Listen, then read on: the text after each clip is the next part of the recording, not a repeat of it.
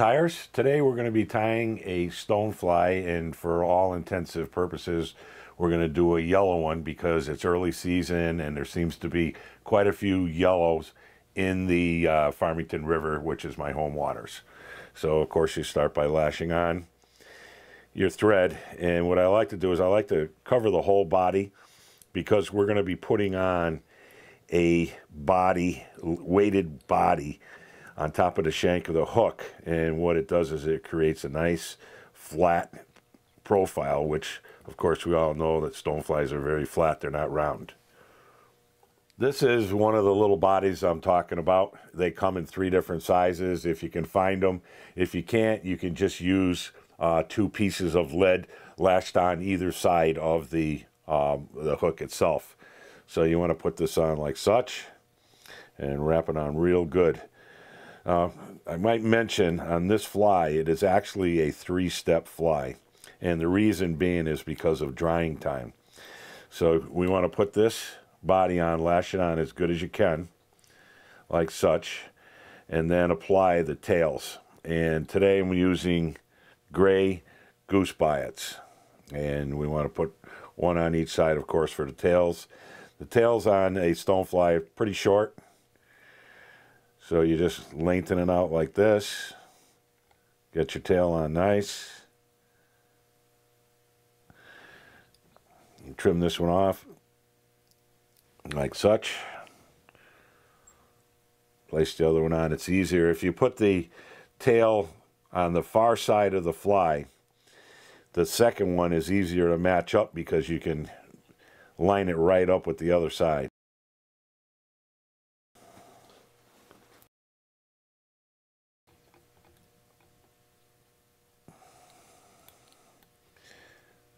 Okay, now like I said, this is a 3-step fly.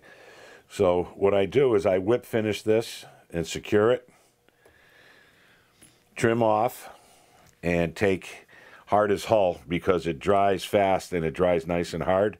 And I coat the whole body, the leaded body, weighted body of this. Make sure it penetrates. You'll see your tying marks, and then this will fill right in. It's like a little cup in there. And you fill it in nice like this. And that, what that does is it secures that actual flat body shape right to the hook so it doesn't spin. And I take it off and I let it dry. Here's a dried first stage, and re-put it on with black thread, start in the back like such. You trim. These are soaked pheasant tail quills. I keep them in a bottle, all right, with water, and we do this so they don't crack when you're lashing them on. It keeps them nice and moist and pliable. And you want to start at the thin end, and you lash it on real good like such. Trim this, and you just advance your thread forward to your tie-off spot, which is about 3/4 of the way down the shank of the hook. And you just wrap this. Now, you'll see that it almost looks like a woven fly. It's a brown, white, brown, white, brown, white, all the way down. And once we tie this on, this is the second part of the fly. And what we're doing this here is we trim this off, secure it real good like such, and whip finish this.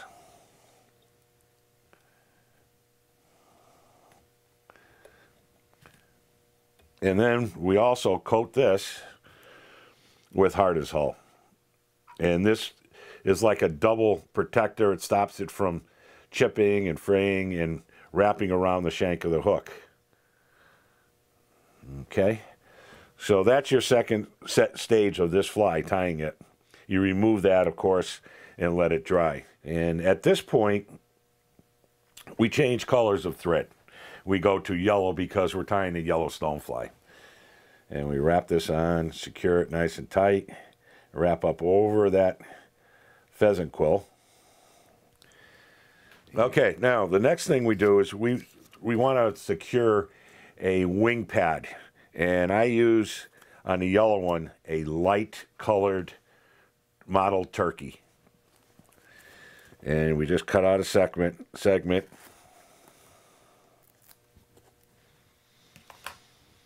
And we place this upside down, the bad side facing up, on the body of the fly. And we lash that on. Secure it like such. And one little trick that's going to help you is that when we put on the legs, we want the legs to extend out sideways, not lay flat down the side of the bug itself.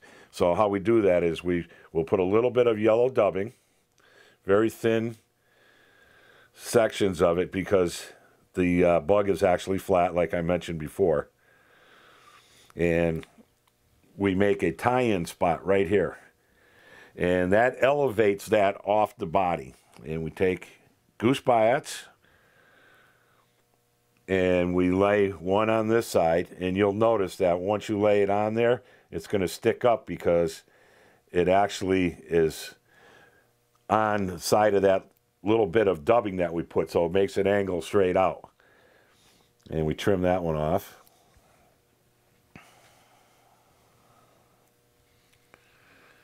And we match the other one. Again, always do the one that's furthest away from you, the opposite side, because it's easier to match them up lengthwise when you do that.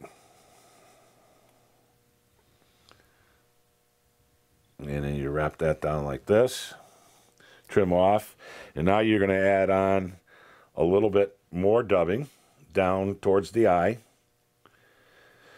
And this is going to separate the legs. And we know that there's 6 on this actual insect. We're only going to put 4 because that's all that's necessary to catch fish. This fly takes long enough as it is without adding on unnecessary legs. And here you grab some more biots, place them on like such. Make sure they're a little bit shorter than the first going back. And then we put on the second one. Match it up lengthwise. Tie it on like such. Put on a little bit more dubbing, almost to the eye.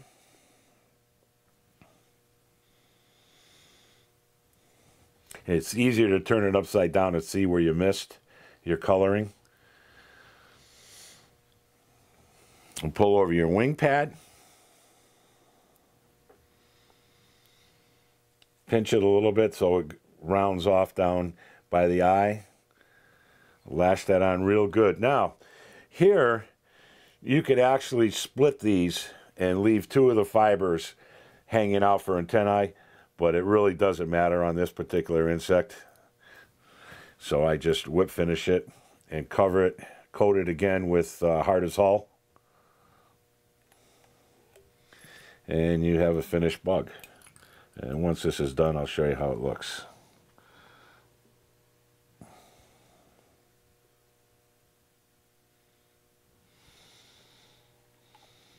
And you can see how the legs stick out nice, how the profile is nice and flat. The yellow, the bright yellow on the body and on the thorax, segmented body, tails, and you got, that's a very, very effective pattern. It sinks like a rock, and it fishes well. And that's it for your stonefly nymph.